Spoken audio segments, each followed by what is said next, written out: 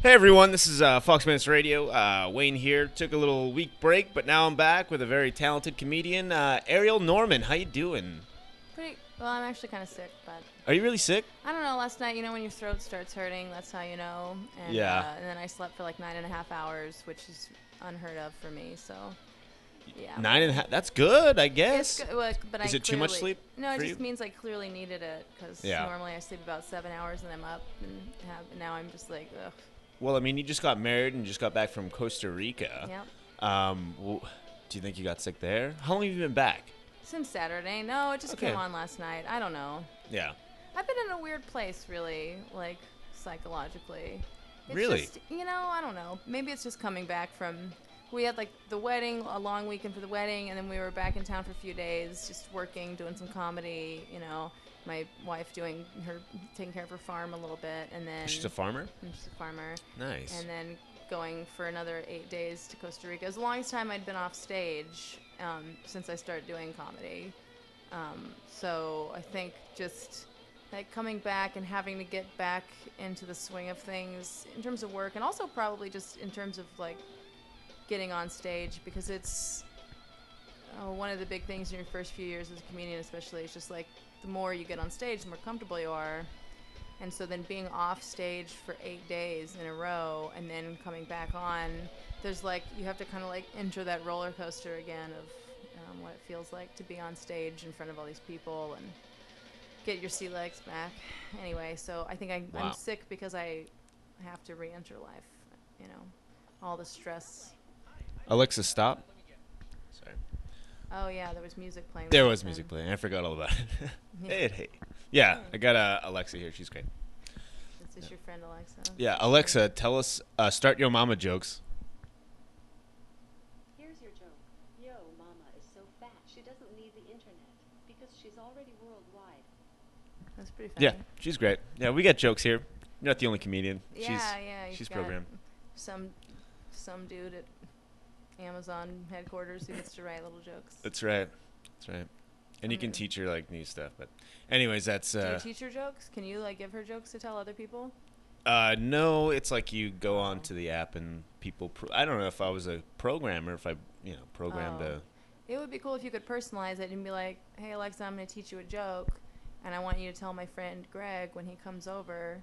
So you know what I mean? Yeah. Like, or just my next friend who comes over. Next No, to- Greg. It has to be a Greg. Well, I don't know why Greg is always the friend. Yeah.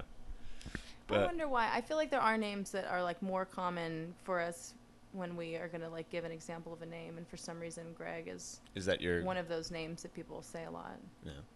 Do you have like what's a female go-to name, like Sally, Sarah? I think it would just have to like I'm going to tell my friend Meredith, I don't know. Ooh. I don't know. That Wow. just came. Wow. Boom. So, how long you been a comedian, Miss? Did you say Miss? Yes. Did you say, Yes, in Ariel. I Miss? said Miss.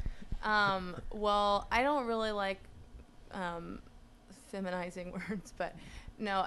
What's funny Okay. about that is that, like, so I really do prefer like gender neutral stuff, but Mhm. I mean, I don't care that much, but I just don't feel like and it's one of those things where if someone's gonna introduce you on stage, no one ever says, and our next comedian is Mr. John Doe, but they Right. often will say, our next comedian is Miss Arielle Norman. And it's just one of Really? those, like, don't add gender stuff for women when you're not doing it for men.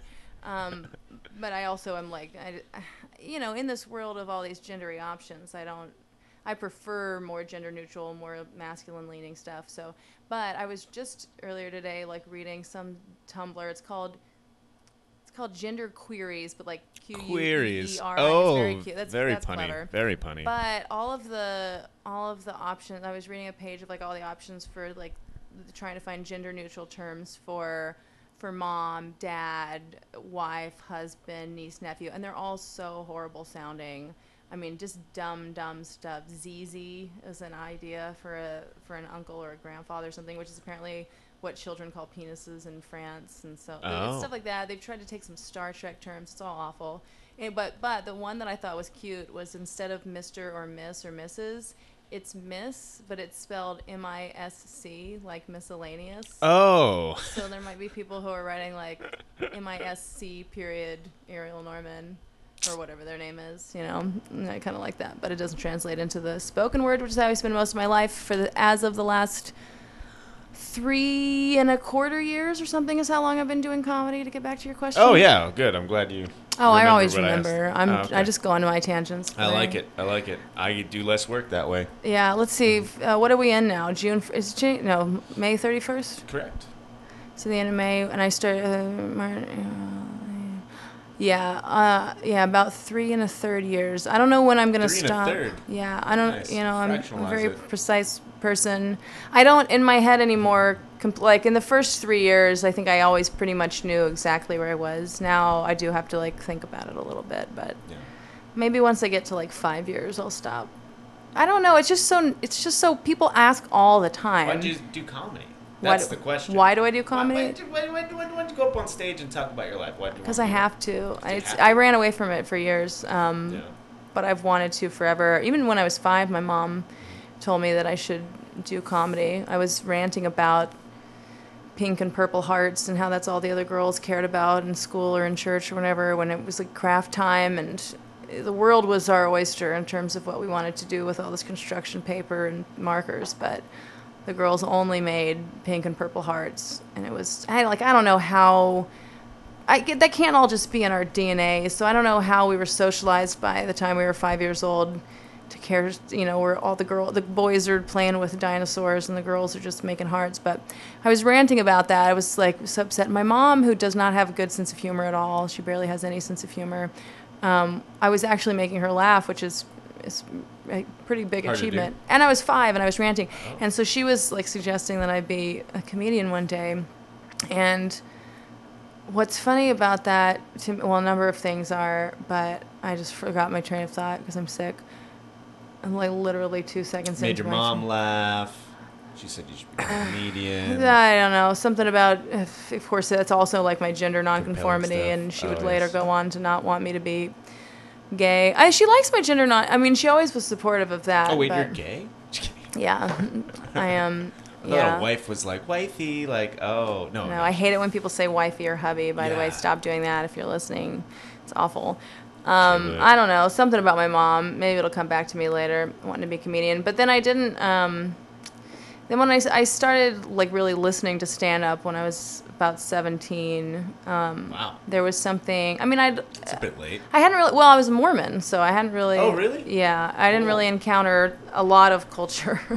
I got something for you. Hold on a second. What did I do with You it? got something for me. Yeah, girl. Is it a Book of Mormon? 'Cause Yes, I already it is. have one. It's definitely a Book of Mormon. My roommate's Mormon as well. Oh yeah. Yeah, it's fun. Yeah, They're we're nice people, sprinkled. man. We're sprinkled Oh, throughout. right here.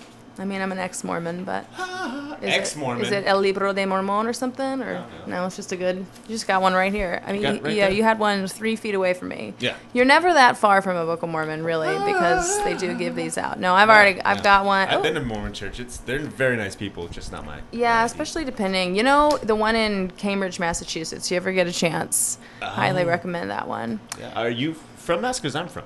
No, but I lived there for 4 years. Oh. That's where I started. That's where I really started doing comedy. Oh, cool. Mm-hmm. Cambridge. I had my buddy Justin P. Drew. He I know that name. I think. he's a bigger Jew. He's funny. let I me did see- sketch comedy. Let me with see him. if we're friends on Facebook. That's Oh. always when people Oh, have it's a small comedian world. friends. Yeah. I'm always like, I probably because there's so many acquaintances and everything. But let me see. Justin P. Drew. Yeah, he's funny. You should check him out. He does naked comedy sometimes. We are over at friends the, on Facebook. Yep. At the Boston Improv. I did or Improv Boston. Sorry. Yeah. I did some sketch comedy with him when I was up in with his 2 brothers. There's 3 Jews and an Irish guy. Three classic comedy, yeah. Jew Drews. 3 Drew Jews. Yes. Something like that. Yes, that's exactly what it was. And Yeah. a Vashon. Yeah, and a Vashon. 3 Jew Drews and a Vashon. That was Mm-hmm. that should have been our name. But yeah, no, it's cool. I dabbled in stand up, but I think we did something at Baby A's together. Yes, you were crawling on the ground with your shirt off. Yeah. That's all. Alcohol's a hell of a drug. No, Yeah, okay. yeah. It's fun, man. I won enjoy it. $100 that day. You did. You were great. Pretty sure that I well, I didn't have to be that good in order to win the $100. I mean, we were performing for a scattered. It ourselves. was a huge room, and was I huge. didn't know that a Baby A's existed with such a huge room.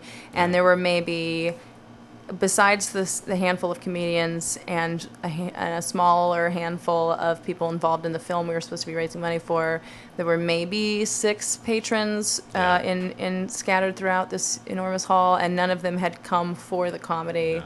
They were all sort of semi-cajoled into coming into there. It was free, and they were. Yeah.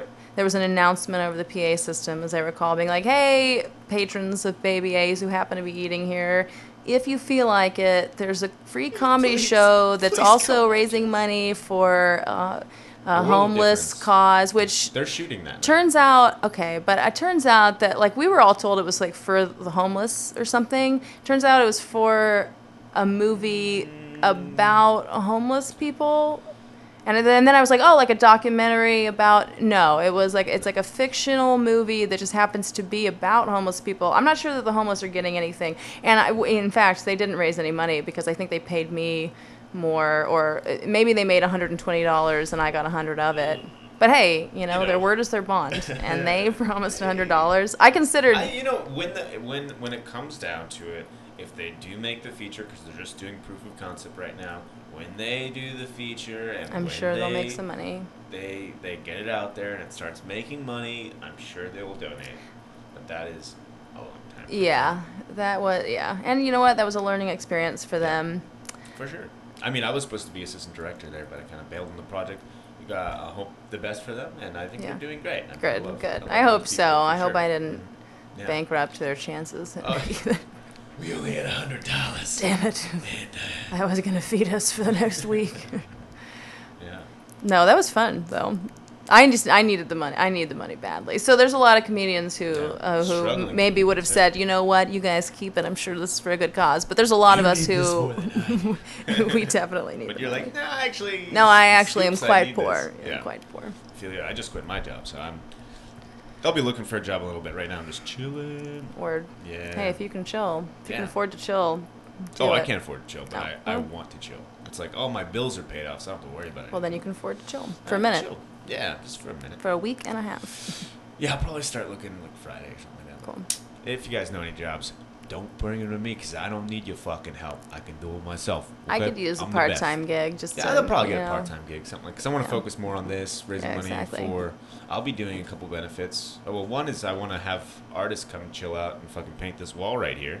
Cool. That would be dope. And I want like 5 to 10 artists just chill for the day, drink. We'll time lapse it and get it all There you set go. up. And then I'll be doing a benefit for the Autistic Film Society. Cool. There's going to be a film festival in November, so in October I'll be going to Taylor, Texas. I'm going to already talk to the manager of the Howard Theater and doing a 24-hour podcast. If you want Raising any, Asperger's-y people to tell jokes, that is 85% of the comedy community. That's so. right. Well, no, I definitely want acts too because it's 24 hours and Yeah. I'm going to get tired and I need to eat. Yeah. Use the loo.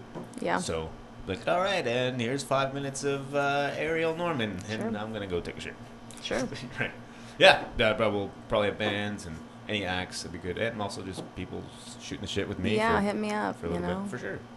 Yeah. There's hundreds It'll of be us. in October, so we have plenty of time. Oh, cool. It'll be announced in the future. And if anybody wants to donate, I'll have a Patreon or something set up soon for that. But yeah, so that's something that I'll be doing here for Fox Minutes Radio. But Cool. so you're getting back into your stand-up routine.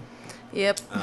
So do you have like multiple, like, I don't know, I forgot, I haven't seen you in a while. I apologize, I've just been busy or broke. So do you have just one set, or do you write new stuff every time, or do you add to your set that you have, or do you scrap your set and start anew Yeah. like some comedians do? So, yeah, that was a lot of questions. So Just trying to get material-wise, I probably have, it's hard, I haven't like timed it out in a while, but I probably have about 2.5 hours of material. That's not very common for someone who's been doing it for a little over 3 years, but I write a lot. Really, I'm awful with writing. I wish I could write more. That's my Yeah. biggest flaw. Well, if I it's- want to do stand-up. Stand-up to me has... Yeah, comedy books everywhere, dude. underneath the computer, everything. Once I started finally doing comedy, like I said, after I ran away from it for a while, which is a complicated story, but I've told that story so many times that I won't really get into it. But once I started really doing it, it immediately became like, yes, this is what I want to do. This is it for me. This is my life. This is what I care about. This isn't a hobby. It's not something that, if it works out, like, no, this is my calling in life. This is what I love. This is what I want to do, and I'm very good at it.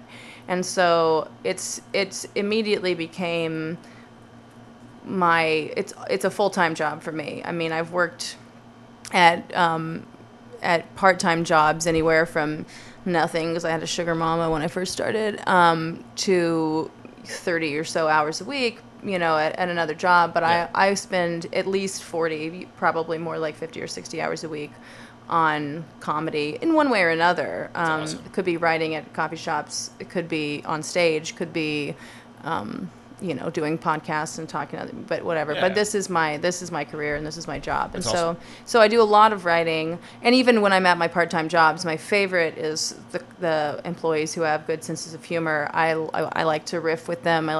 Some of them are cool with me explicitly being like, hey, I'm going to try this joke at it with you. Or some of them That's awesome. are great listeners and great, feedback for, if I'm on, I just start going, and then I might write some stuff down that comes into it. So, Have a little support network. yeah, Close to it depends on the shift. Some days I walk in and I'm like, ooh, that person's too politically correct. That person's not a listener, But other shifts I'm like, yes, so and so's here.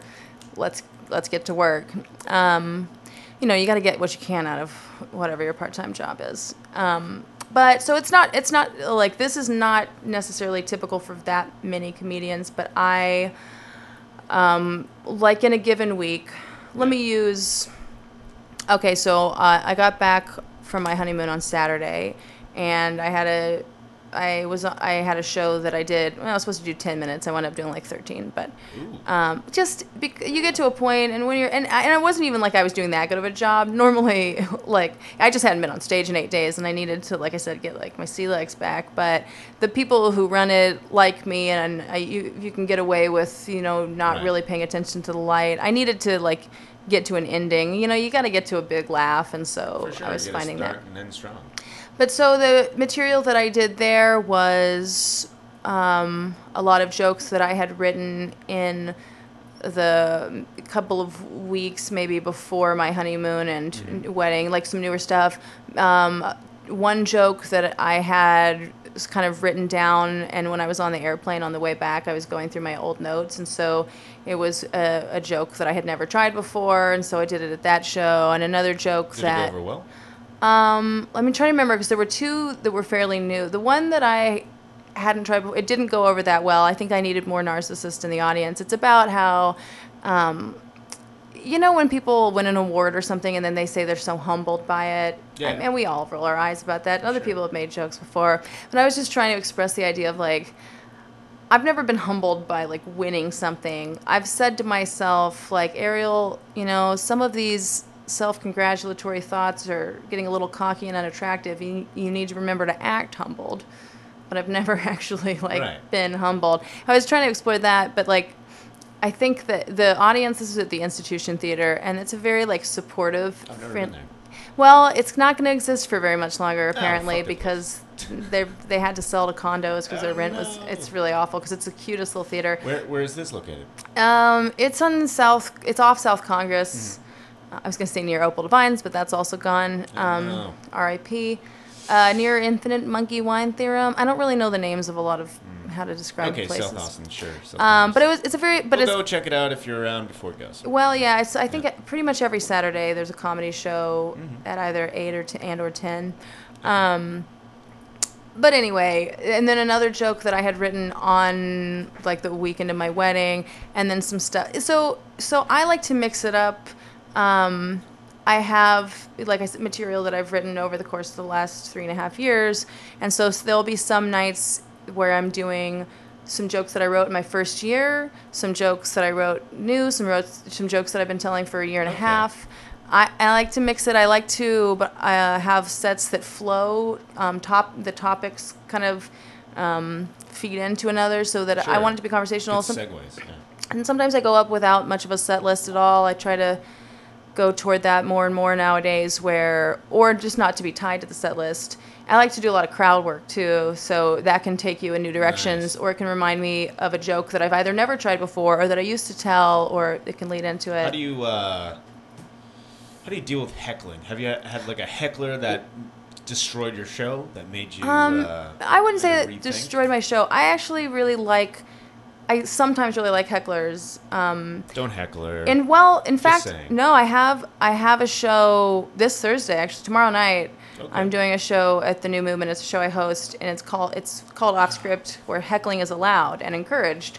So I have a specific show for that. And it's at 9:30 at the New Movement tomorrow. It's Go check it $5, out. but there's free drinks and there's prizes for the best heckler of every comic, and we have some great comics coming. So Very cool. but heckling, I explain first of all to the audience at that show. I say there's like two kinds of heckling, two main kinds anyway. There's the first kind where you're just yelling out like you're not funny, you're fat, you're racial slur or whatever. Yeah. That's not the kind that we are encouraging, unless it's really funny. But anything that's really funny is fine. But the kind of heckling I'm talking about is the kind where a lot of people don't even realize it's heckling or that it's taboo. Is that you're up there spouting off your political ideas or whatever, and someone has that impulse to share a thought. Especially a lot of times they think that it's going to be funny, which can be annoying. A lot of times they just are just responding naturally, what they feel is a natural response, and that's the kind we're encouraging. Like, join the conversation. Right.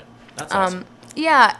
Now, that is still very taboo at most shows. Every now and then, so sometimes with heckling, it becomes like judo, right? So they throw this thing at you that maybe would ruin it, but you can often use it again because the audience is so on your side when you have a heckler, and when they know that you're in the moment because you're responding to something that's just happening in real time. Absolutely. It's not some rehearsed thing that you have, and maybe it is a trick you have up your sleeve because you've dealt with this situation so many times. But the audience is so on your side when you're present, and they know you're present, and the other guy's the bad guy, and so it's so easy to get a huge laugh off of a heckler. The problem with heckling is when people ruin your punchlines. Sometimes you're going and you're hitting them and you're getting all these punchlines in, but you're building to your big punchline, and then someone heckles right in that moment. That's what really pisses me off, especially it's some drunk dude. Yeah. And so the last time I remember that really happening, That's fucking the worst, man. it was at this show. It was for this like queer pub crawl thing that me and some comedians, Jared McCorkle and Austin Smart, were doing. Shout And out it was to them. a really fun show. And this guy who I didn't realize at the time, I had actually met him. He and his friend were working at a food truck at the Stand Up Empire taping. That's a show that we recorded for PBS about stand-up comedy in Austin. Oh, cool. Check And it out. Yeah, and so they had seen me. Is that available to watch? My season is coming out in like a year or something, so I'll Well, let stay the tuned listeners next know. year. Yeah. But we had actually we made friends, and but I didn't really remember that's who that was. And so now he was this queer pub crawl thing. And he was fun, and I'd had fun interacting with him, but he was getting pretty drunk. And so when you get that drunk, you lose the ability to read the social situation, and to most audience members intuitively understand the timing of jokes and stuff, but once people get really drunk, they can think now they're the star of the show, especially if you've been interacting. Right. In their mind, they're like, oh, I'm Tunnel funny. vision, Now straight up. I'm getting laughs. They don't understand that the comedian is really direct. 98% of the time, the comedian is direct. Any laughter that happens with the heckler, the comedian is still directing and making that happen. Mm-hmm. They're just using you, now. And so, but yeah, he just ruined. And I really feel it's almost, this is going to sound super pompous, but it's almost like I just felt bad for the audience because they That's nice of you. No, I've told these jokes a bunch of times. I know how good they are, and I'm building to this punchline, and now this guy just took a huge amount of laughter away from this group of, 50 or 60 people that are in this room that I know they would have all gotten to have this big release because you're building to this thing. And if that guy ruins it, now I have to be like, dude, shut up. So how do you save it? So When you're about to get to that big punchline, Yeah. if he fucks it up, you have to sort of Right. revamp it, how would you like repeat your Well, so lessons and try so to most kinds do of that? heckling I'm pretty good at because I can be like, pretty witty in the moment and just kind of either gently make fun of the guy or build off of what he's saying, and that can be fine. That kind I'm still not that great at dealing with because it's very frustrating. Usually, if it gets to that point, you've already been dealing with him for a few heckles, and But again, like you want to gently make fun of them because if you ever get mean, the audience doesn't really like that. It's too uncomfortable. I mean, if you're really mean and you go over the top, Get him- funny, that can be good. Yeah, I mean, but look at what's his name, Kramer from. yeah. He got a little mad. But so Feel yeah, that. you can be mean as long as you're being witty. But I like so when that happened, I lost my patience with him. After like when it was at the real denouement of the joke, I was just like, dude, you're and he had just broken a glass, and it was like one of these kinds of things. And so You didn't kick him out. no, I mean, and Get he rid wasn't. of this peasant, please. He meant well, and we are only making money because we're selling drinks. Right. That is how this works. And I don't really like to. I don't want to kick people out until it is the last resort. And the show was almost over. Okay. That was going to be my closer. And now I had to be like, and that's the thing. It was just like, okay, well, I'll just tell another joke. It's fine. I'll tell another joke and it'll be good. But it would have been this big, great ending to what had been a killer set, So I don't know. I think I still need to figure out a good way to deal with.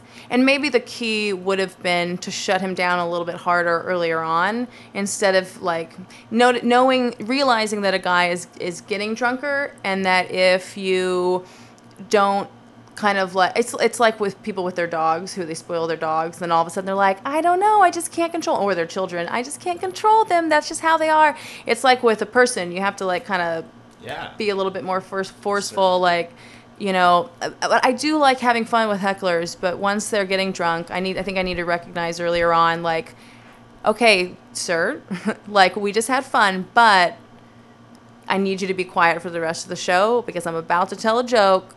And I know you're going to think that you have something funny to say, but I guarantee you're going to ruin my punchline. I think I might just try saying that to them next time. Like, in a way where you're like, I don't want to be mean. I don't like that version of me. And so I think I just want to, just be direct, like, hey, dude.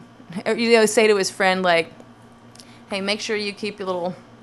I always keep wanting to say you little gay. He was a gay guy. It's not necessarily pertinent, but you know how like gay guys can be like, oh, I'm fun, and it's like, yeah, let the lesbian talk for a minute, okay? I guarantee you my punchline's going to be better than yours. Anyway, my little rivalry with gay men. I was at Applebee's the other day. Why? It was like we just wrapped Death Mention and everything else was closed on Memorial Day, so we went to Applebee's. And Applebee's is the best. What are you talking about? I don't know. I haven't been want there. that Applebee's money, baby. There was something there's something I heard about, something they had on their menu that did sound intriguing recently. Yeah. Do you know? Was there anything? Oriental chicken. Yeah, that was it. The Oriental chicken salad. Have you heard Margaret Cho's bit about that? I was on this bartender. She was really cute. She reminded me of one of my ex-girlfriends, and she was like flirting back. She said something, and she's like, "Oh no, there's my boyfriend right there." I'm like, "You go, girlfriend." Like, you just went gay. Yeah, I just went to gay. avoid the rejection. Oh yeah, exactly. Implicit. Yeah, that's how you do it. That's so funny. That's Yeah. not a good impulse. Just. Well, she knew I was joking around, and then okay. she came back. We started flirting again, but because like after that, she left.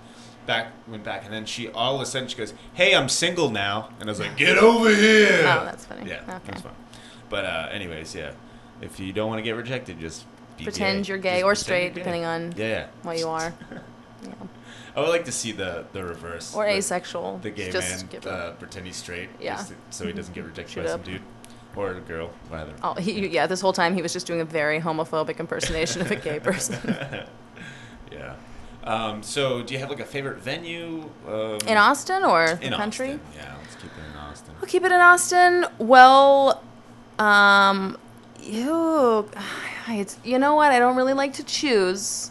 Our top 3. I do love the New Movement where I Me have my too. show, So and intimate. it's intimate without like, because Cold Town can sometimes. I love Cold Town, but it can almost be too intimate. It's a little smaller. Yeah. And it just. it's That was my first stand-up. yeah. So a New Movement, especially with the renovation that they did a year and a half ago. I don't know how long it's been. It's a little bit bigger now, but it's still not too big. Yeah. But you can. It's a good size for like I like fooling around like the curtains and stuff in the back. You can jump in there's some and out. I've stuff. done improv They there, just too. they just put up a new, very cute little. Just yesterday was the first time I'd seen it. So it has to be within a week or two. It's like a wood back. It could just be that there's one sketch show that's for it. Might I don't want to guarantee anything. Don't get my hopes up. I mean, Cap City is awesome. The small and the big room. Actually, never been there, to be honest with you. Oh, that's crazy. You should go. I know. You really should go. And if you just put in the time to like go to the Cap City stand-up open mic on Sundays a few times, then you can go for free to see comedy shows on the weekends, at least when it's not sold out. You just have to go to the front and say that you're a comic, and then they'll give you a little ticket.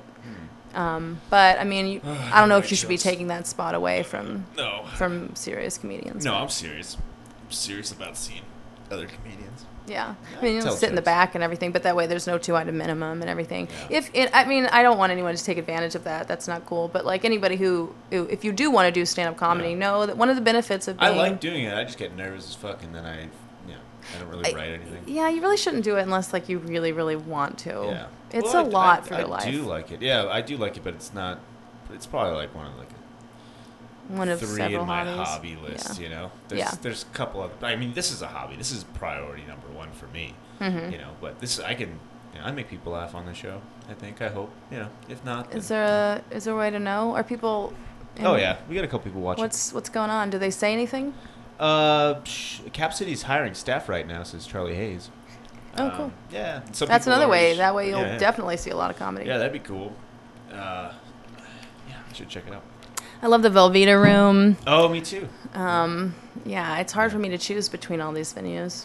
It was hard for me to get into the Velveeta Room. I did that. I did a few in 2012. You did the signing up for the Thursday open mic? Yeah. Yeah, that was yeah, well, if he doesn't know your name, then he'll put you on eventually on a 3-minute spot. And then if you do well enough, he'll put you on again. Sometimes he puts people on a 3 a couple of times. But if you are trying new material and you have some promise and you're working, he will at least start filtering you into some 4-minute spots. But I mean, there's a lot of comics in this town, and a lot of people who, I mean, if I sign up, I mean, I've never not been put on, at least since the first month that I moved here, because he sees that I'm a serious comic who is always writing new material. You know, he likes me. Well, and he put me on like 3 consecutive weeks. That was great. There you go. But and then I kind of dropped out. And then you dropped out. Well, that's your problem. Yeah. Yeah. But again, there's so many really, especially now, I mean, because the scene continues to grow, there's so many really serious comics that you're vying for, you know, one of 20 or so spots. So, yeah, he can't put everybody on every time. I know that. Yeah. Well, and the other thing is I only sign up usually like once a month is all I have time for because of other shows and trying to have a life with my wife and everything. So I don't, you know, I think most people that he does put on every time they ask might not be signing up every single week. So I don't know. It's a whole, I mean, yeah, there's 20, there's at least 120 very bookable comics in this town. And there's hundreds of people who are going to lots of open mics, if nothing else. Yeah. So what's your schedule like this week besides tomorrow, New Movement? Well, so tomorrow at 8 o'clock at New Movement, there's also it's like a booked open mic called The Coven, where it's a monthly show that's happening where it's an all-female performing open mic. Oh, wow. Yeah, and then after that at 9:30 is my show with heckling. And then Friday night, I'm doing the Live at Cold Town show, so that's at 10 o'clock at Cold Town. I'll actually be the featured performer. That's a new thing that they're doing because it used to be like 12 or 14 comics all doing like 6 minutes. What's but now, feature? How long is the feature set? 10 minutes or 15 minutes. Cool. Yeah, so with that, and we have several out-of-town comics coming in too, so yeah, that'll be fun. And I don't remember past that. Okay. Saturday. Wait, Well, hold so- on. Let me look. Well, I was going to be doing a show in San Marcos tonight, but apparently it got canceled. No. But I kind of am happy with that. Yeah.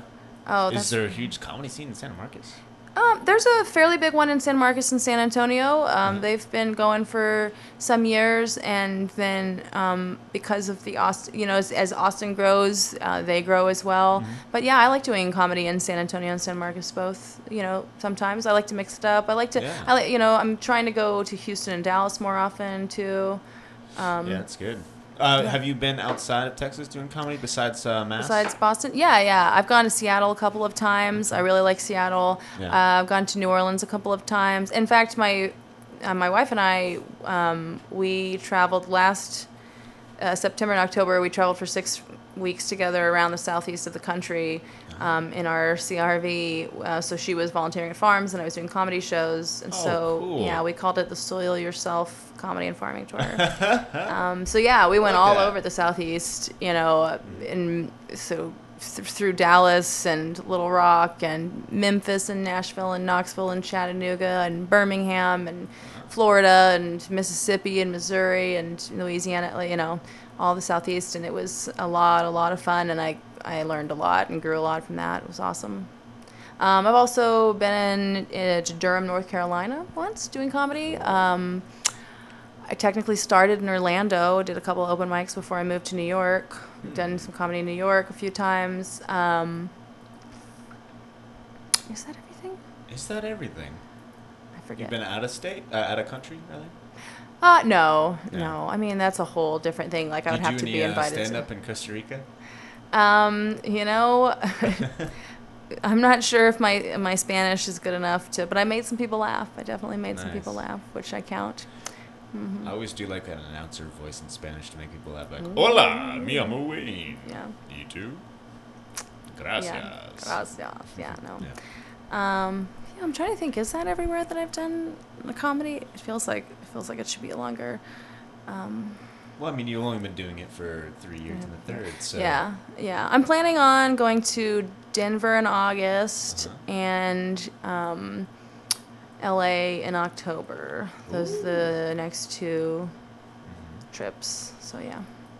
That's perfect. So, what is, like, the longest set that you've had? I mean, you talk about, like, 15-minute set. The longest one I've done is 45. I've done... Cool. You can do a clean 45?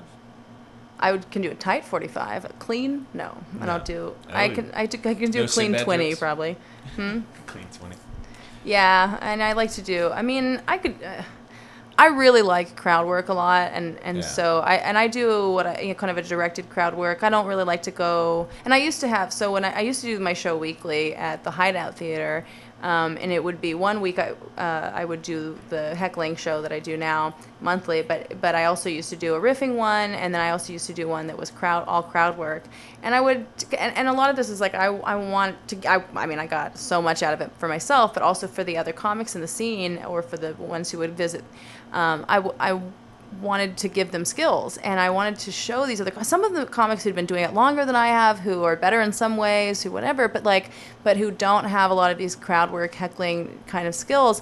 I wanted to help them because for a lot of people, they think the crowd work means you go, hey, what's your name? What do you do for a living? Or where are you from? And you don't have to ask those questions. You can go, hey, what's the longest you've ever had a tampon in for?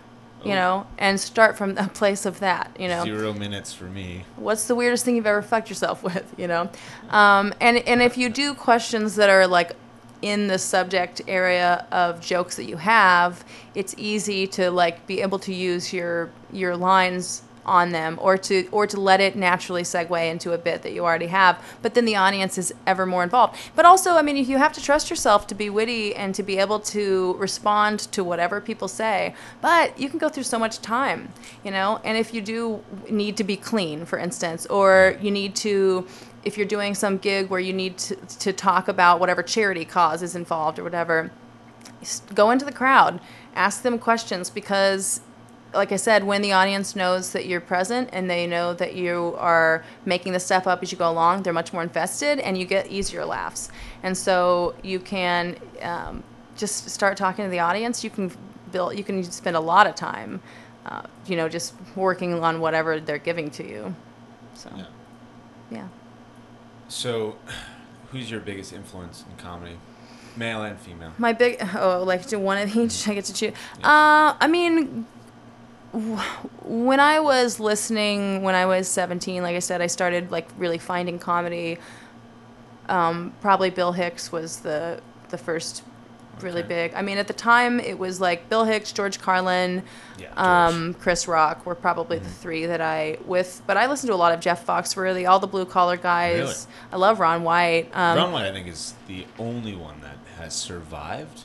Well, I mean, no, the others all have huge audiences and fan bases, but in terms of he was definitely the more hip relatable people, for me. the intelligentsia, the liberals, whatever are, they don't give a lot of credit to Bill Engvall and Larry the Cable Guy and Jeff Foxworthy, but they all have a lot of skills, and Jeff Foxworthy is a great storyteller. I like Jeff. I'm not a big fan of Bill or Larry. And they all made me laugh. I don't know if I went back and listened to them now, how much I would really enjoy it. But at the time, as a 17-year-old Mormon, I had a lot to get out of those guys. And George Carlin was just, it was very challenging for me, and that was thrilling. Yeah, he's amazing. Because as a Mormon, peace, George. Yeah, sure. and all of his, it was very thought-provoking. And so that was something for me where, that was a huge... I'm sure life-changing. Same thing with Bill Hicks and Chris Rock. Those three were my earliest. And then I didn't discover Ellen until I was, I think, 19, something like that. Mm-hmm. But once I did, no, that's not true. I maybe kind of, I'm not sure when I so Here and Now was the first stand-up special of hers that I saw. And anybody who is listening who has only seen her show and has never seen her HBO specials, do yourself a favor. Here and Now, I think it's so good, and all of her specials are awesome. But so once I discovered Ellen, a huge influence, and you can still see it in some of my, especially my facial expressions or mannerisms on stage. A comic friend of mine, described me as the Wario version of Ellen once, which was my favorite. The what? The Wario version of Ellen, which is, that's great. Because Ellen, Mario Brothers Wario. Yeah, okay, because Ellen has always been so clean. And she had to be, and that's the thing. She really paved the way for me because she had to. It was not okay for her to be a lesbian, and so even with her being as clean as she was, I remember a friend of mine who was in the closet. She was another Mormon, and she had moved to my church right when I was 18 or something. So I knew she was lesbian. She wouldn't even come out to me because her parents were so anti-gay. And in fact, she came out to them a year or so later, or they figured it out. They found out because of MySpace. And then a year or so, and then so they had her on lockdown, and then she finally left. She's disowned. She's really yeah. But so before That's she sad. before she came out to them, 2017. Well, and this was 2014, but still. 3 years. She one time called me from a payphone and had 30 seconds to tell me what was going on. Anyway, but her mom had said to me, before she ever came out or any of that stuff, her mom said something to me about, Ellen came up, and she said something about her stand-up being so dirty or something. And I was like, you made that up in your head because you know that she's a lesbian. But that's how clean Ellen had to be. She had to overcome just the idea that people had that because she was a lesbian, she must be talking about lesbian sex or something. So she was so clean and so funny. She was just so, her timing, just the nuances of the ways that she would say things. It was so good. The callbacks. So huge influence on me. But, now I can be super dirty. I can ask people how long they've had a tampon in for, Right. Which a very George Carlin influence. Once again, 0 minutes for me. You what? 0 minutes of Well, tampon. try the vodka. Don't think. It's actually very dangerous. Is it? Yeah, especially through your butt because you absorb alcohol or drugs very quickly. I thought you just tip upside down and just get a little nip in there. No, so that the kids were doing was soaking tampon. Yeah, I didn't. The kids were doing this. This was the thing. These fucking millennials. They were soaking tampons in vodka and then either putting them in their vaginas or their butts. I think vagina is even more dangerous. I think you absorb even more through the mucous membrane that's there. But either way, it's very dangerous because you absorb it more than you would drinking it. So they were trying to do a 1-to-1. And a lot of people, some people were dying, and a lot of people were going to the hospital and stuff. Would that be like, what is that thing? The shock thing? The TS? No, this is different. Toxic Oh, shock okay. syndrome. Yeah. That's just like some people are supposedly allergic to tampons, basically. But they used to make tampons. They used to make them out of, like, there were different chemicals or ingredient materials involved, and so they changed them after some people died. They changed them in, like, the 80s or something. Yeah. They're much safer now. It's almost unheard of for someone to get toxic shock syndrome anymore. And so it's really this whole thing. I talk about this on stage. I have jokes about it. But just to be serious, you don't need to change your tampon every 8 hours. You probably don't. You can sleep with it? I do all the time. How long? Longest? No, that's how long have I ever had a tampon in for? Yeah, how long have you, as long as the longest stuff? Maybe, like, I really don't like to go above 24 hours. On the latter days, when there's, like, if my period is only heavy on the first or second day, who cares? Oh, no, I just... No, I just mean, like, fuck you to any guys who are like, or girls. Every now and then I get a girl who's upset about it. But people need to talk about this. I want to know. That's why I asked. So the first couple of days are heavy, but, like, I'll have the last 4 or 5 days of my period that is just so light. And I'm too lazy to be changing tampons that often. It's so annoying. I could have like the smallest tampons that they make. I could have one of those in there for 24 hours and not have any problems. And so it's just like, it's just a waste. First of all, it's very wasteful. We shouldn't even be using tampons. We should probably be using the Diva cups or whatever. That's another story. But what I say, and I say this on stage, but it's just like, I'm sure I've gone to 28 or something, but the problem is the smell at 24 hours. It's not that you're going to hurt yourself or that it'll leak, but the smell at 24 hours when they come out is like, you know the smell when, like, a squirrel has been dead in the walls for a couple of weeks? Or just, like, really bad broccoli farts or something. So you got to kind of, like, take a deep breath, take it out, roll it in a bunch of toilet paper, get it in the bottom, consider just taking the trash can out right away. Yeah. Wow. Yeah. That is... So... my eyes water. Okay. Yeah, I get it. But you don't need to change it every 8 hours. I mean, that's insane. I mean, and so many women will lie to me, like in the audience, they'll lie to me and say that, they always change it out every 8 hours. Someone told me 4 hours. I'm like, so wait. What? You're saying to me that you are about to go to bed, let's say it's 11 o'clock, and you change your tampon right then, and then you wake up at 3 a.m., change your tampon, wake up at 7 a.m., change your tampon. Even if you're saying 8 hours, you're really that fastidious about it that you're going to, like, set your alarm, you're going to change it right before and right... I don't know. Maybe there are women who are that, OCD about it, but you're probably not going to hurt yourself. Test out 9 hours. See how that goes. That's a really fun thing that I'll do on stage is like... So I'll tell a whole joke about it and get the subject going, and then when I'll ask a woman, like, what's the longest she's ever had it in for, and so let's say she says 10 hours, then I'll be like, all right, 10 hours. Can I see it in 11 hours? 11 hours. Can I get a 12? Get a 12? That's really cute. It's cute. So females get a bad rap for comedy. They say female comedians, they're not that funny. Yeah, I've heard people who look like you say that, yeah. Look like me? What are you talking? I'm just saying. Like a douchey straight. What? If you can. Just with a... All right, that's all we have time for. What do you think about that, and why do you think they say that? Well, I mean, there's a lot of reasons why that's been said. And some reasons are better than others, obviously. But, I mean, anything that has been a man's game, of course it's always hard because we're somewhere in the transition from the old school, where there were a lot of very real barriers. Culture was so different. Women were being raised. And so as our feminism and everything, our modernity takes us into, we're only still in the middle of the process of seeing the full realization of women's potential because of still ways that people are socialized, still old boys networks and everything. Right. So all that being said, I think typically, let's say I go to an open mic, if a woman gets on stage versus a man, I would say there is like a 35% better chance that woman will be funny than a man. Partly because there is the whole barrier to it. Like if you're a woman, because it is kind of harder, usually when women do it, they're more motivated to do it. They really want to be there. Guys have an overconfidence issue. I like to say y'all are all 60% more confident than you deserve. And so women, there's something in that Lean In book. You what? I'm the best. Yeah.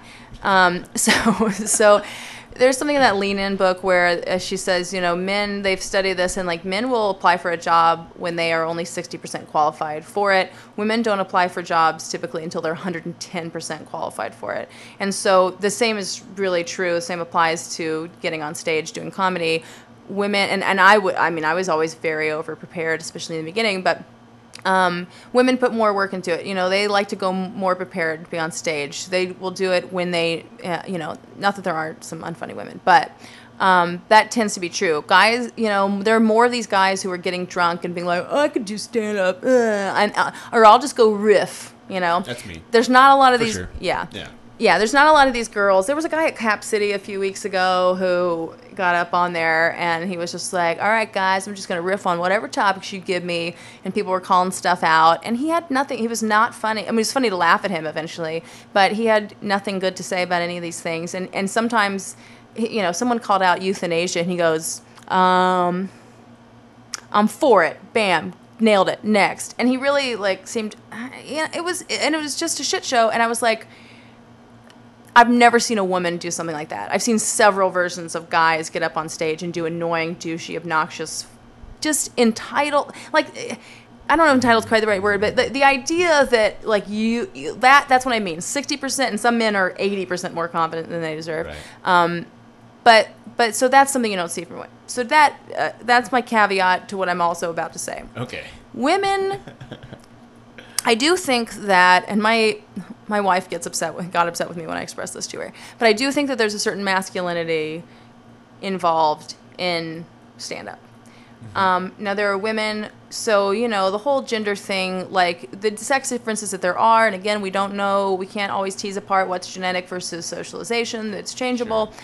But with anything that is a real sex difference, it's always one of those charts, can't remember the name for this, where you've got women and men, or men and women, where there's a lot of overlap, and some things there's more overlap than others, but the differences are on the average and on the extremes.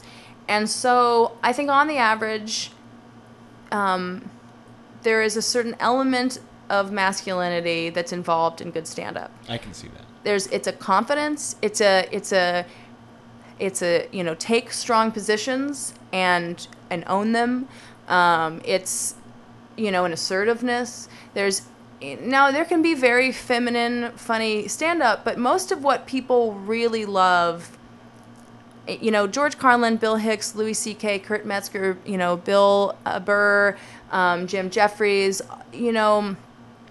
so many, if people give their list of stand-ups, again, a lot of the best ones are going to be men. There's going to be some women, and again, some of that's because of cultural history stuff, but we love these strong opinions. We love people coming out and saying the stuff that maybe we've thought but haven't fully articulated, what we've thought but haven't been sure enough of ourselves to articulate. And I love that kind of stuff. I mean, that's my, as much as I love Maria Bamford and Tig Notaro, I'm not as interested in being, not that what they're doing is necessarily that feminine, but it's less, let me go up and give my opinion. Right. And I want to go up and give my opinion. Now, I do think that what is so part of why Louis C.K. is as successful and as mass appealing as he is, while at the same time, someone with that much mass appeal, while at the same time the cred, the comics, he's a comics comic and a people's comic. I think a part of it, I realized the other day, is because there is a femininity to what he does as well as a huge amount of masculinity. Yeah. He's very vulnerable, awkward, and very willing to explore parts of himself. And so I think that's probably, and I would like to think that's a strength that I have, is that I have a huge amount of masculinity and femininity. And I think that it makes it so when you can relate to everybody, across the political spectrum as well as the gender spectrum, I think it's hugely not only successful but valuable in the cultural conversation. And so, there is a part of me that does think that men are funnier than women on average. Boom. That's all I wanted to hear. There's a part of me, and again, some of that socialization, whatever, we don't know yet, but I mean, and part of that's my taste as well, and I think that's another big part of it, is that the people who have made a lot of the decisions for a long time, the taste makers and everything, have also been men more often. And so that's, what gets seen more. You got some good female comics coming up. You got Amy Schumer, Wanda Sykes has been around for a while. Yeah. You got Whitney Cummings, Natasha She's okay. Leggero. I love Natasha Leggero. I think she does it very Love elegant. her. She's But- very confident. and so she I has argue, a lot of femininity. to her. yes, but I argue there's a lot of masculinity to Amy Schumer, Natasha Leggero, and Wanda Sykes as Absolutely. well. Now, Wanda Sykes, Amy Schumer, I can see. right Wanda off the bat, Sykes but is a Natasha- lesbian for one, What's and that? Yeah. you know, but She's great. She's got a lot of masculinity Who's to that her. Asian girl? I forgot. She's been around for a while too. Margaret Cho? Yes. She's great. Yeah, and there's also the one who did the Pregnant special. Now I'm blanking on her name. Yeah. That's annoying. What Yeah. special was it? It almost came to me. You can ask Alexa if you get stumped. Well, yeah. So she recently had a Netflix special where she was like 8 months pregnant or something. She's this short. I don't She remember. what newish? competition- She's been around for a Well, while. you wouldn't have heard of her until this special came out. Oh, okay. She's kind of Ali Wong. Ali She's Wong. kind of There we gotten go. much bigger in the past year or so. But I've been seeing her on festivals and stuff. Yeah. She was at Moon Tower, I believe. I didn't see her there though. Yeah, so I don't know. It's just one of those things. Like, so I argue that there is a masculinity to a lot of these I don't think it's much of an argument. I think you're pretty accurate there. But some people would say that like maybe we're seeing those things as masculine, but they're not necessarily masculine qualities. But I don't know. This gender stuff gets so complicated and confusing. So Yeah. Out of those comedians I listed, which is like your least favorite? which ones did you list? The Of the women? Yeah. Yes. Give me a list of all the female comedians that you can think of, and then I'll tell you who's my least Okay, favorite. so let's go Wanda Sykes, Amy Schumer, Whitney Cummings, Natasha Leggero. Natasha Leggero. Sorry, I It's always okay. fuck up her last name. It's just me. I did for a long time. Yeah. But I'm a huge fan of hers. So. Yeah, she's great.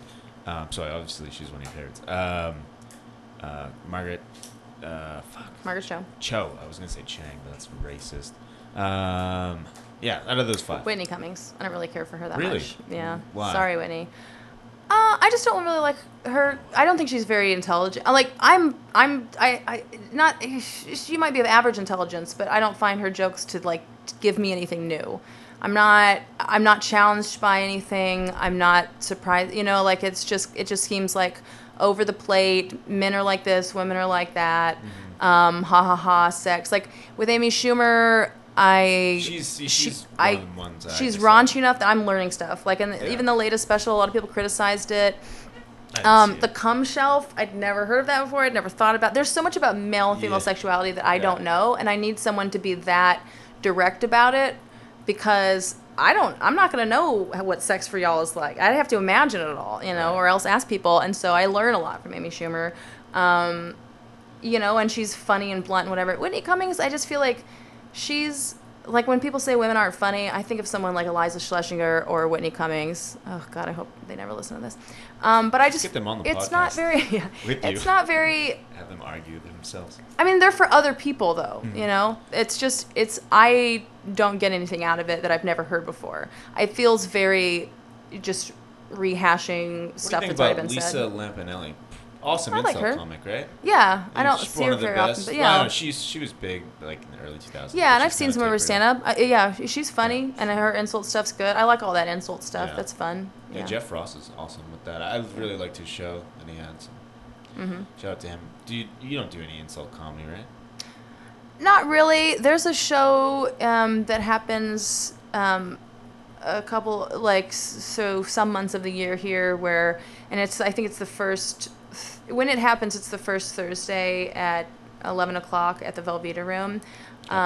So it's right after the open mic, but it's called Spy Club, and it's hosted by Pat Dean and John Rabin, and they will have Shout out to two comics on who roast each other, and then they turn it out and just like start roasting people in the Austin comedy scene. It's very fun. It's one of my favorite shows to go to. But I've started I have a note file with some potential things, but the problem is a lot of them are going to be too below the belt, like they're too real, Yeah. and I need to be like better. You have to be like good enough friends with people in order to say those things. And I think because I've lived here for, almost 2.5 years now, Okay. I think the longer I am here and know these people, like I'm getting closer with the ones who stick around. I mean, like the ones of us who have been, as people weed themselves out and stuff, those of us who, or move away, those of us who stay and are good, I'm getting closer with people, and so there could be a time when I do Spike Club and I'm able to roast people. I like I said, I write them, but too many of them are just not. I mean, they're funny, but it's going to be pretty mean. So I don't feel comfortable enough. Yeah. There's only a few people in the scene I would feel comfortable enough roasting like that. Well, let's talk about that scene, because I'm with mainly the film community, and we're a tight crew. Everyone kind of knows everybody, and we kind of help each other out. Is that the same way in the comedic community? Because I feel like when I was briefly in there was a lot of people that were overly critical and kind of conniving in a way. And it might have changed. I just want to get a professional opinion on how you feel about. I think as a group, connected or disconnected. The community has been getting more supportive over the years, and some people think it's too supportive now. Really? See, those are the people I don't like. I think everyone should. Well, there's a fine line. I mean, it's I think competitive. if it's competitive inherently. I think if you want to cultivate talent and skill the best, there may be a line somewhere between, if you're not supportive enough, there might be people who quit too early who shouldn't have, and then if you're too supportive, there may be people who not only don't quit, because is it that big of a deal if they don't quit, but who aren't, like, so there are some shows that might happen that shouldn't be happening, because not only are you maybe taking away some potential audience for better shows, but also I don't want people going to shows in Austin, like, oh, people have been telling them, oh, hey, Austin comedy is so great, it's been really exploding, you should come check it out. And if they go to one of the handful of shows that is not run well, that's run by a newer comic or an untalented comic and who doesn't know what they're doing, blah, blah, blah, and then they're like, oh, this is the Austin comedy scene I've been hearing so much about, huh? Okay, and they'll never come again. I don't want that to happen. Yeah. And so when you're seen as too supportive, there can be some of that where we're not telling people enough, like, dude, that you're not funny. Dude, this show sucks. But so apparently that used to happen more, like at the Velveeta Room, people used to the comics used to heckle each other, and that does not happen anymore. And so, yeah, but I mean, in terms of supportive or not, I mean, we're not like improv where... Yeah, improv super supportive. Very which supportive. I think in some ways we could be more supportive. I think we could give each other more advice. So I have a podcast where that's called Leading the Blind, where it's all about comics giving each other advice about comedy and about careers, partly because we just don't talk to each other enough. We don't mentor each other enough. And so I wanted to provide, if we can't do it one-on-one, let me do it via the podcast. But we're all kind of Asperger's-y, or most of us are, and whatever. And so part of it is that, because our social skills are lacking. And so it's not that we are mean people necessarily. A lot of us can be very nice in the right context, very kind, but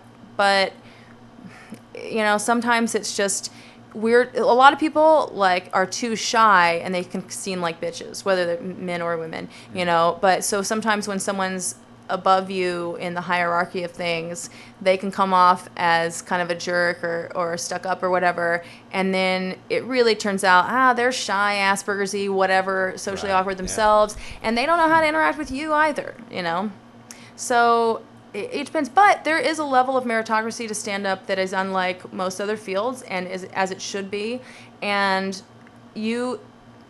eventually you're going to get up on stage, you're going to get laughs or you're not anyway.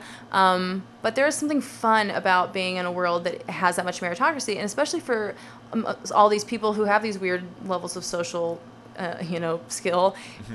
It's fun to have something where you get to be like, yeah, I might be a dork off stage. I might not be able to do the double Dutch game of a conversation that involves 8 people necessarily, but you give me my turn with the microphone and we'll see who wins. Yeah. And so it's fun to have something where you are good at something and you win, you know, even if it shouldn't be a competition, sometimes it kind of is. And so then to get off stage, and it's hard. Like people like shit talking too, you know. It is fun to shit talk. And especially if you all feel like, well, we're all in agreement about this guy.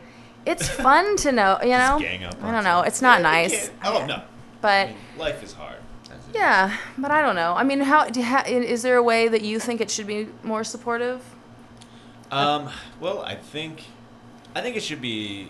We should all I mean, you guys should all pitch in and at least get words out there. You know, have people, the ones, especially the comedians you really enjoy, like at least create a solid group where you all support each other. It doesn't have to be the entire community, but at least like a good solid fraction of like Le Creme de la Creme get together. Yeah. And be like, hey, go see his show. That is something I will say I think that people should do a better job of. And I realize that for me, like I said, it's a full-time job for me. Yeah. Everything, the ones that are serious should even if you're just talking about social media and you know, promotion stuff, having a website, you know, like a lot of people think it's like, I think they're afraid of it's not cool or it's too vulnerable to like have a good, no, you need to have it. And it's annoying when I host a show, if I look someone up, whether it's my podcast or my comedy show, you know, I want to be able to backlink to your stuff. I put a lot of time and effort into making things very professional, and I don't know if some things may never get seen, but it's there. And if someone looks me up, if someone looks the show up, I want it to be there. And I don't have the time that I'd like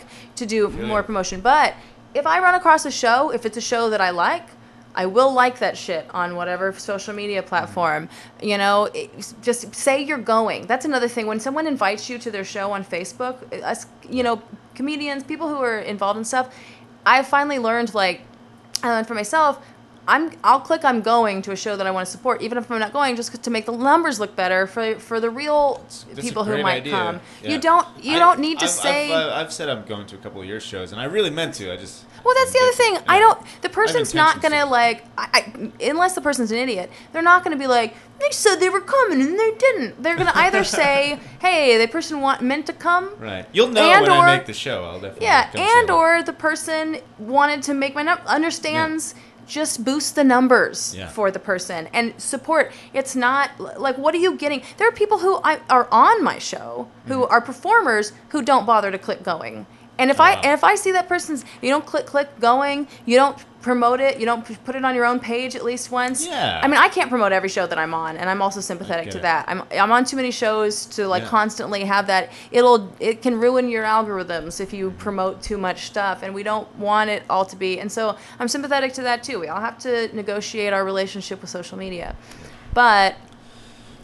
Social media people is put in so effort. Huge nowadays, man. Right. It's big. It sucks. I'm not a big social media guy. I mean, I have to be now, but, you know, like I never had a Twitter or all that jazz. Are you on Twitter? Yes, I am, at Poop Tampon. Poop Tampon. Very clever. Hold on. Let me respond to this. Sure.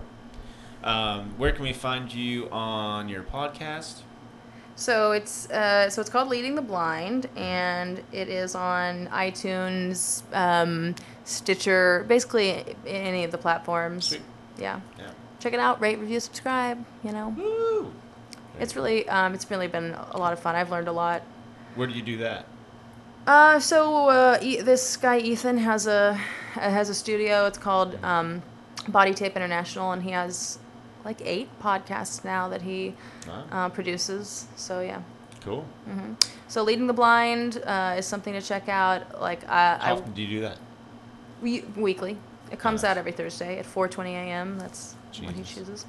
And I would love for people to come check out my show at the New Movement at 9:30 tomorrow night, Thursday, June 1st.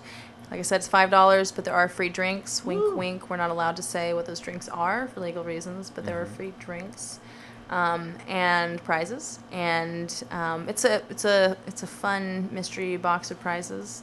We've given out some porn and a hair dryer and just porn DVDs. Oh, okay. Yeah, you know, the prizes come from all kinds of for all kinds of reasons, and so anyway, it's a very fun show, and I mean it's always a good time. It's so much fun. The audience loves it. The comics love it. How long is the show? A little over an hour, usually. cool. I'm a firm believer that comedy shows should be never longer than an hour and 15 minutes. It's very frustrating to be a headliner on a show when if the show before you with the host and all the comics leading up has already been an hour and 10 minutes, people's attention spans just do not go. Oh, so yeah. now you're supposed to have the best position, they want you to do 30 minutes or something, and it's like, well, I'm already seeing people shift in their seats. A couple of people have already left. You know what I mean? You want the headliner to come on when it's hot. You know what I mean? 40 minutes into the show, if the headliner is doing 30 to 40 minutes, right? 40 minutes into the show, everyone's warmed up, everyone's having a good time, is on their second or third drink, depending on their levels. Right. That's when the headliner comes on. An hour and 10 minutes in the show, you should be wrapping up, and it's very frustrating. So no, I'm at the New Movement. It starts at 9:30, and we are usually out of there by 10:45. Cool. Well, that's great. And you said you had something at Cold Town on Cold Friday? Town, every Friday at Cold Town, there's a show called Live at Cold Town at 10 o'clock. I think it's $5. It's also BYOB there. And BYOB at the New Movement as well if you're interested in more drinks. If you have a preference. If you have a strong preference for what you're drinking, Austin. And that's though I'm the feature on it this time, but it's just something to check out every week. Yeah. Well, I mean, it's been a pleasure speaking with you. I mean, Yeah.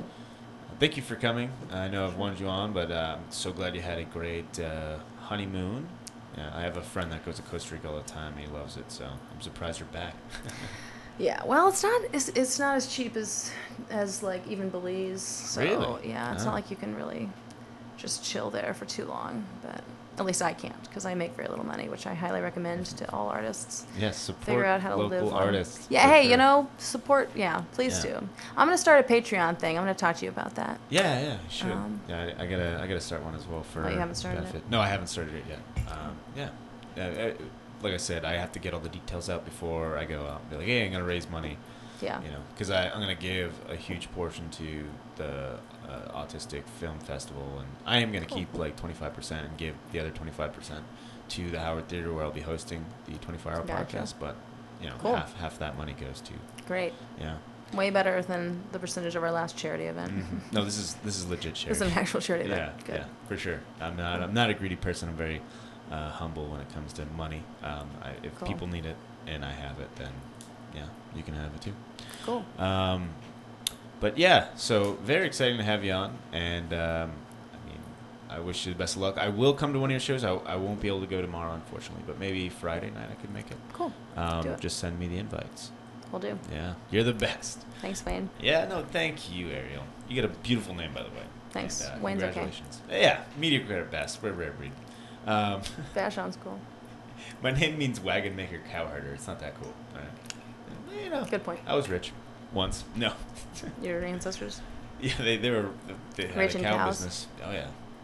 Cows are very expensive. They made most of their money on mushrooms, but cows Oh. are there. Okay. Nice. All right, guys. Well, it's been a good solid hour and 12, so I'm gonna cut it there. And I thank you all for listening. Please go visit her on ArielleNorman.com. Boom. Say it again. ArielleNorman.com. Yeah, just look her up. She's gonna be great. ARIELLE. Perfect. All right. And poop tampon. Sorry. Poop tampon on Twitter. Yeah. You got an Instagram? Do it. At Self-Aware-ial. What is it? Self-Aware-ial. Self-aware. That's really creative. Thanks. I like it. All right. Well. Overshareal.com also works for my website. What is it? Overshareal.com. All right. Well, thanks for watching, guys, and Fox Men's Radio out. And so this is like a little extra I do for YouTube for people that are still listening. Ooh, behind yeah, the, oh, that's extra. right. I always do a little segment. For the hardcore fans. Yeah. So you left Mormonism. When did you do that and why? Well, I mean, I kind of understand why, but. Well, no, I mean, it would actually, when I went to college, I think I went once or twice to church because I didn't even have a car, so I was like having to get a ride from someone. And then I just pretty much stopped going. But my plan was always that I would repent, eventually go back to church and everything. But I wanted to kind of live my life in college for a while, like enjoy my freedom. But I believed in the church very much growing up. And then it transitioned to a point of more, like, so even when I knew I was gay and everything, I mean, it doesn't really matter if you're gay. If your eternity is determined by this life, then, I mean, who cares if you can't be happy for 80 years if you are talking about your entire, eternity. You're trying to get to the celestial kingdom and all this kind of stuff from Mormonism. And so I still believe the church was true, so it didn't really matter that I was gay. My plan was to marry a man, and I was planning on finding a dude who I was attracted enough to. I mean, everybody's, especially women, are all kind of bi, even if it's only a small amount. So it was just like, if I find a guy, I was like, I really only was like falling in love or having crushes on girls, but I was going to find a guy who I thought was cute, who at least thought it was hot that I was really a lesbian, who I was never going to, people would be like, so you'd marry a gay guy? No. That'd be weird. I'm too selfish. I was like, I want the guy to be attracted to me, Yeah. And I'll fuck him, whatever, And so. Have you had sex with the guy? No. Wow. No. Good on you. Yeah, gold star. I've met a couple lesbians that I've. It's not that had many of us encounters with, pure breeds, but yeah. I'm pure blooded. Yeah, uncontaminated. By jizz. Although one day I'm going to have to dump jizz into my vagina. Oh, that was something I wanted to bring up too. Yes. That is something that you plan on? That's yes. awesome. But just to finish the Mormon thing. So basically, I got to the point where I was more just afraid that it was true. Yeah. And then I got to the point where I'd read enough books where I was like, okay, this is a human invention. I had to, but it was a lot. I mean, it was very intense to be able to leave a religion. And I still, like, especially if I'm in my parents' home, where I lived from 13 to 17 and a half, I still, like, my brain gets back into, like, a weird Mormon circuitry. And it's not, I can't be there for very long, honestly, because I start to get some Mormon PTSD type stuff. I don't have them too often anymore, but you never went on a mission, did you? No, I might have if I had stayed, but it was something I promised God I would do at one point. Like in the Book of Mormon musical, there's a song number called Spooky Mormon Hell Dreams. I want to see it so bad. Well, it's like that's a very real thing, the Spooky Mormon Hell Dreams, and I don't have them too often anymore, but I used to have them. My biggest fear is like I murder someone one day, and then I would have these dreams where I would basically with like the St. Peter type thing with the clipboard would greet me, and he'd be like, oh, you're dead. I'm like, oh, wow. And he'd be like, well, you're not going to the celestial kingdom, which is the top one. And he'd be like, and you're not going to the terrestrial kingdom. Anyway, and then basically it would be like, you're one of the 7 people who's going to outer darkness or something. It's hard to explain without, if you don't, but I don't really know but just, that much. Just I've like read annoying, the first book of Nephi. Woo! But just like annoying, Mormon. We've had missionaries come to the house. They were like pretty regular for a while, and I went to a bishop's house and cooked food for them and stuff. Yeah. I like to dabble in religion. Yeah. But it's you an believe in God, religion. right? Yeah, in a certain way. Yeah, same here. I'm not huge into. I believe that we're all God. Yes. Sort of a thing where I think that. Well, I actually know the meaning of the universe, and so I don't want to like spoil it for a lot of people who might not be ready for that. So I won't get into that. It's something that you're not supposed to know. Kind of the part of the point of life is you're not really supposed to know the answer, but like I needed to know, and I was interested in that spiritual journey and the drugs and stuff that leads you there. But I don't want to spoil it for other people, so I won't go into it. But I believe you. But with Mormonism, I read enough books, like I said, and I got to the point where it took a lot. It took a lot of work to be able to be okay with. Like I had to like learn how to be okay with taking the Lord's name in vain, which I now have kind of gone back around to trying not to do as much. That's good. For various reasons, but that was something where I felt like this huge thing inside of like, ooh, if I would even say, oh my God, or something, or sing along with a lyric in a song. Yeah. But yeah, it took a lot of work. What was the other? Oh, having babies. Yeah. Are you and your wife both gonna have babies? That's the plan. I mean, if we can, wow. if it takes, you know what I mean? I don't know if our shriveled lesbian uteruses are gonna work, but. Oh. You're gonna have like quadruple. Yeah. You're gonna have a litter of kids, each of you. Well, that happens if you like take the hormones or whatever. So that, but it would be nice if that. So you're gonna flip through a catalog like Yes. No, a sperm is very expensive. I did that with my ex-wife. That was the plan, and we had chosen a sperm donor that we were pretty sure. Oh, you we were were gonna married go once before? Mm-hmm. Nah, let's not talk about that. Well, that's fine. I left her 4 days later after the wedding. I was like, I'm not in love with you. I'm in love with Katie. So that's a whole other story. Yeah, let's not get into that. If you want to hear about it, you can hear about it on the Storyfellers podcast with Pat Dean. Oh. Even there, I was only able to tell like 60% of the story that I wanted to. You're just going to have to follow my comedy career. It's a really good story. But yeah, so we have a short list of guys who have kind of volunteered.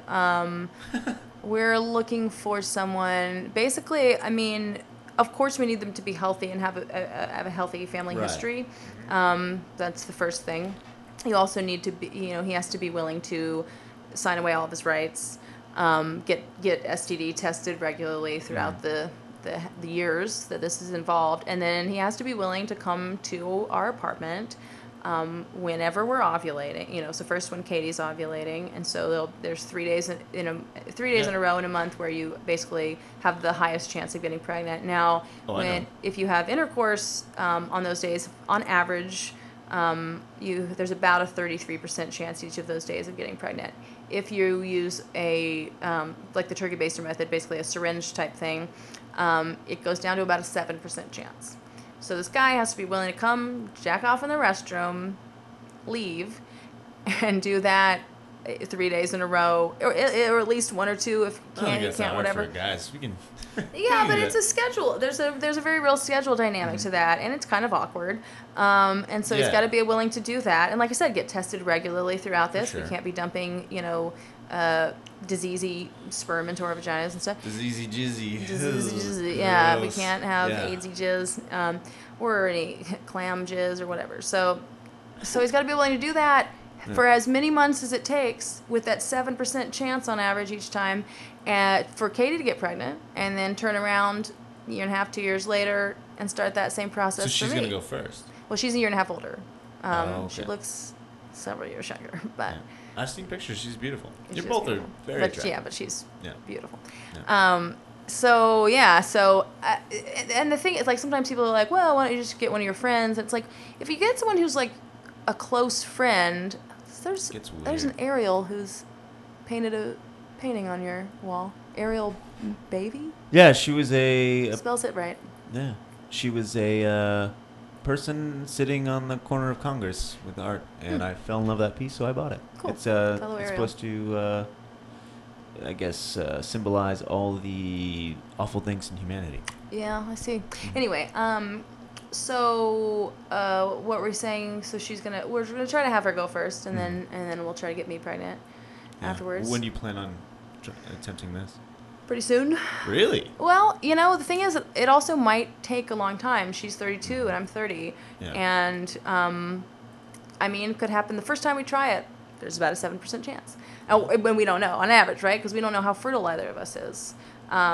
We both have some real fears about our fertility. Really? Yeah. Well, as you get older, it gets harder.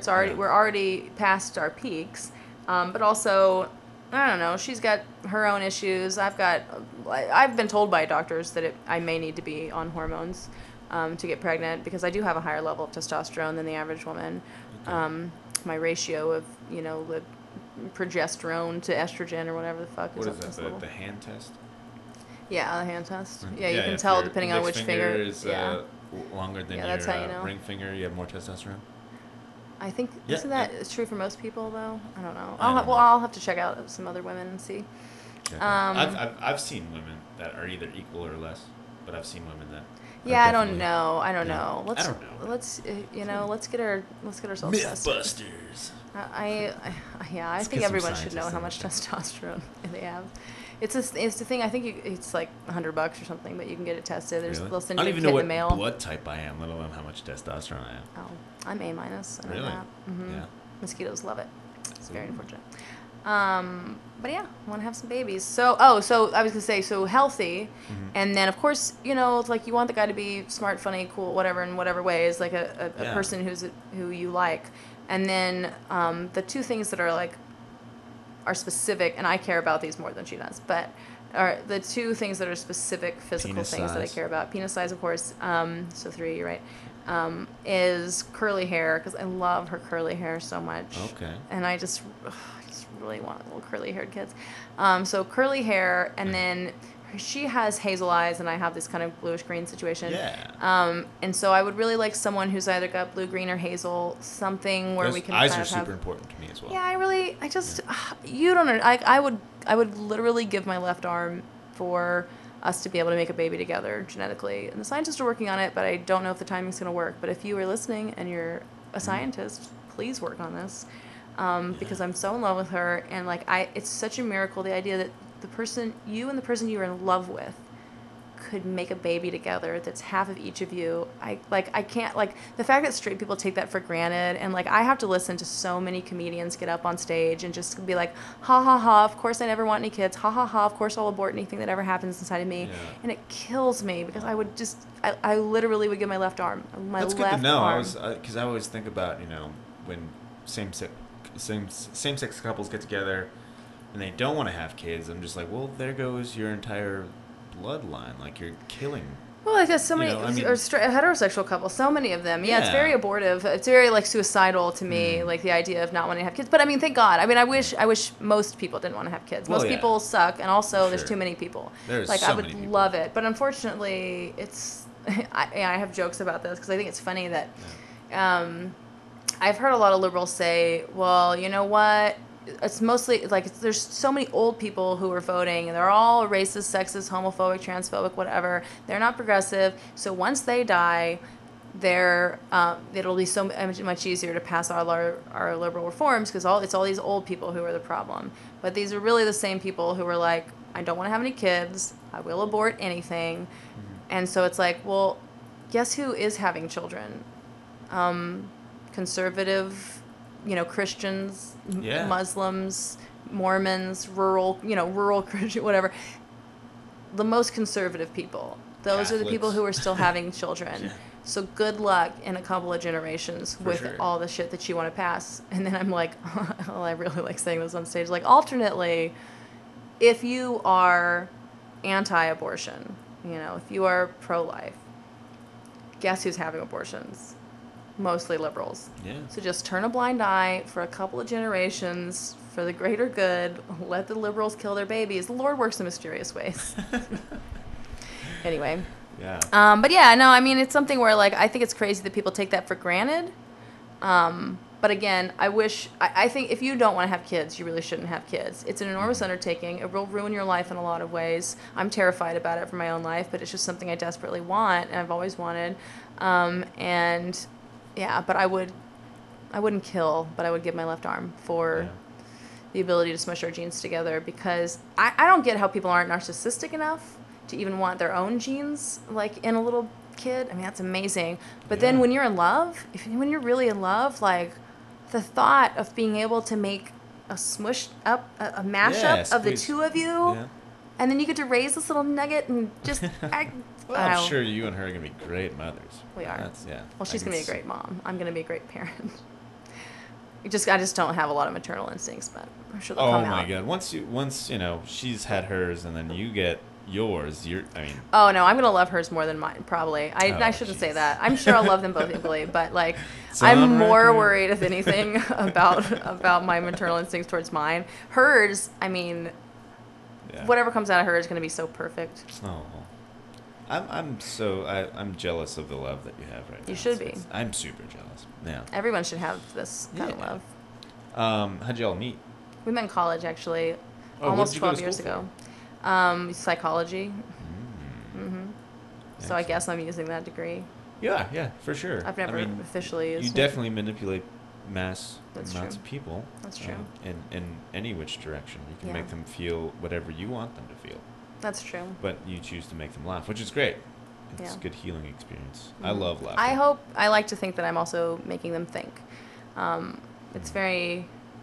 Doing comedy is very meaningful to me, and I don't...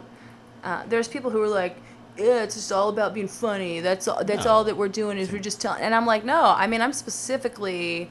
what I love about this, why it's meaningful to me, is to be thought provoking. That's what I got out of George Carlin and Bill Hicks and Chris Rock all those years ago. Yeah. It changed my life as this Mormon kid who was just starting to really question things. And so when people are like, "Don't take it too seriously. We're just here making people laugh," it's like that. You don't have to. If you think it's too self-important to think that we're changing the world, fine. I mean, and there's comics I love who are not challenging, who make me laugh, and that is very valuable. But what I'm doing this for, what I love, what's meaningful to me, is making people think, And you do that by opening their brains up with the laughter, You get, and it excuses things like that you wouldn't have. Someone could make a political argument that, there's things that George Carlin said, whether it was about abortion or religion or whatever, where if he had just said them, if he'd just given his opinion, I wouldn't have been receptive to it. But because he's making me laugh, there's something different about that opens you up. And it's, if people are leaving the show and they're talking to each other in the car ride home about the things that we talked about, I mean, Success. That's crazy awesome to me. Yeah. I mean, that's the great thing about Carlin is he was funny, but he wasn't that funny. He had a great opinion about everything. That's what made him so great. Yeah. I mean, I listen to him daily. Yeah. I love Rodney Dangerfield. My favorite thing, if I was going to do comedy, and this is something I would definitely have to write for, one-liners. I love a series of one-liners, and Rodney Dangerfield. Mitch Have you Hedberg, ever seen? There's a comic in Austin, Rob Gagnon. He has a character called Gay Rodney Dangerfield that he does. Oh my god! It's so funny. Really? You should come out. Yeah. He also has a show every Tuesday at the New Movement that starts at 9:30. It's right after. There's an 8:00 open mic on Tuesdays. It's a booked open mic. And that's a fun time. Yeah. It's because I've done that a couple times. It's themed, right? So it's you're always doing new material. You're supposed to only do brand new material. So it's very fun. Comics from across the spectrum of skill level and everything are do that mic, but it's all new material, and so it's very fun. The audience members who come always have a great time, and I would recommend that I don't recommend going to open mic specifically to a lot of very often, but that open mic I would recommend. And I love going to open mics. I like seeing people. Yeah, but you also like doing comedy. I mean, for like non-performery people, like if you want to have a good time, it's BYOB. It's free. Come, if you need something to do on a Tuesday night, the parking's free along there. So there's a lot of parking on 7th. Or on Lavaca, rather. And so, but then right after the 8:00 show, there's a show at 9:30 called The Sandbox, which Rob Gagnon hosts, and it's this weird experimental show. I think I know who he is. I'm pretty sure. Taller guy, right? Yeah, he's taller. And people just do weird stuff. They have to do weird, wacky, like non-stand-up, but like comics doing doing a co-host? non-stuff. Sometimes his girlfriend is the co-host, Arielle Yeah. Greenspan. But he's really built it, so it's almost always a completely packed house. So it's actually definitely know who he is. And he gives out like weird snack prizes and stuff. He's very fun, but So he does this gay Rodney Dangerfield. but he probably won't do it that often because he doesn't really do stand-up at that show very much. Yeah. But well, I'd like to pull him aside and say, hey, check it out. Yeah, but also if you see his name on a lineup on some Facebook ad or whatever, Sure. go check it out. Not that he always does gay Rodney, but it's one of his great bits that he will pull out pretty often. That's so pretty cool. Anyway. See, I'm supportive of good stuff. See, that's the what thing. want. I won't support bad stuff, Right, I can but tell. I will Yeah. support. I support comedy that I love because, of course, I want great things for Austin comedy. Oh, Yeah. Well, I should probably go. Yeah. Yeah. But this has been fun. Yeah, I'm so glad you showed up, and thanks for everyone that listened to the extra bonus stuff. It was good 20 minutes of extra material of like It's hard to interesting stop me material. from talking. No. I like I said, I've had people sit here and talk for like 2.5 hours before. Yeah. And I throw this up uncut, so people are like, "Oh, it's too long." I'm like, "Fucking, you can jump ahead." There's a lot of good content, man. Well, thank you so much again, and this is actually the goodbye for today. Actually, I might have a guest come on tonight. I just had someone message me about it, but yeah. So, thank you so much, Arielle, and you have a wonderful, wonderful day. Thanks. You too. All right, Fox Bye. Minus out. Bye.